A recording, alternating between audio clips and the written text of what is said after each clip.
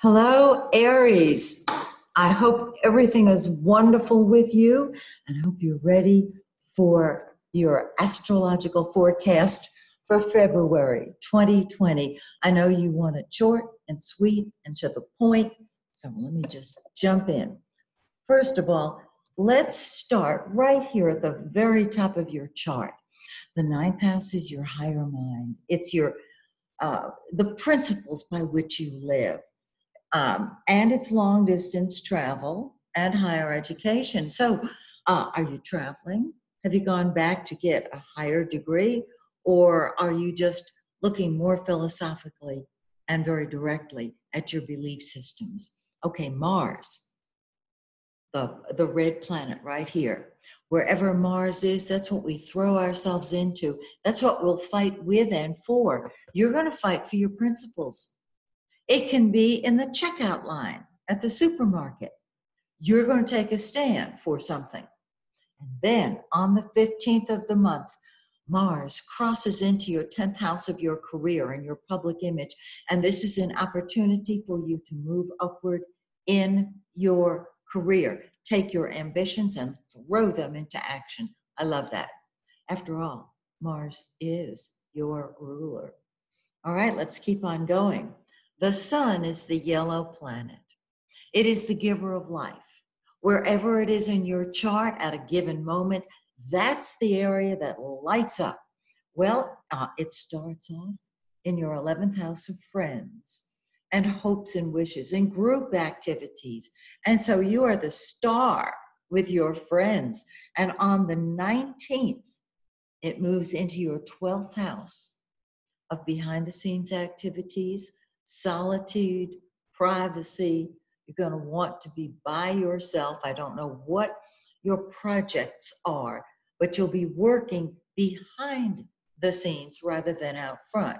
And you might say, well, wait a minute, what happened to Mars? Mars is still out there, going strong in your career. And this is why, or I should say, that is why you need time alone to chill.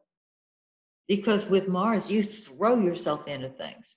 And the sun says, pull back, retreat, work behind the scenes, meditate if you can sit still long enough. You get the picture.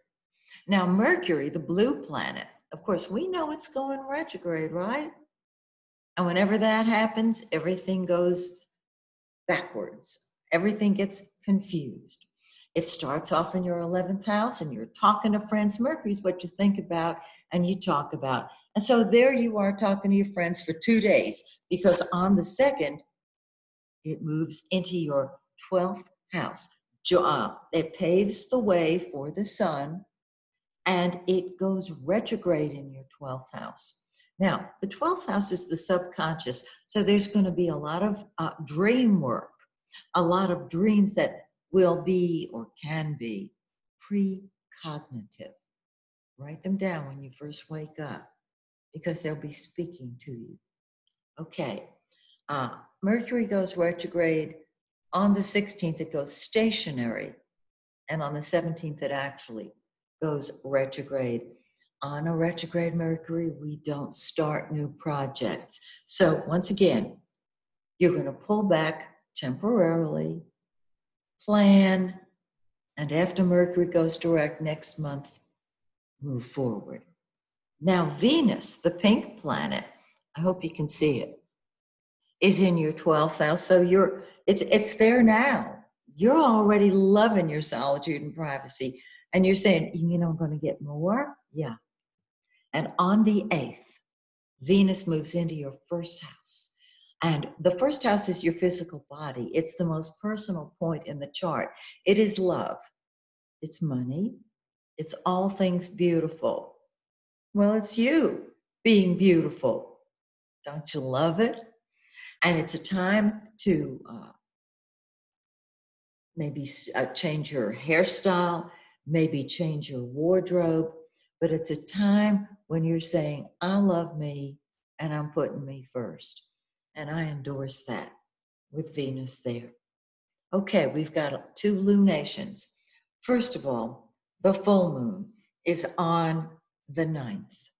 in 20 degrees of Leo. Find 20 of Leo in your actual birth chart. In your solar chart, it's in your fifth house of fun and games. So it's time to party. It's time to be creative. It's time to have fun. And the new moon on the 23rd says, pull back and retreat. Enough with the partying. You still got Mars in your 10th house, and you're putting a lot of energy into your career. And on the new moon, that's when things start moving forward. The new moon is for Pisces, dreaming Pisces. The thing I love is Mars in your 10th house and Venus in your first. Passion in your career, and personally, really liking you and loving what you see about yourself. It's terrific.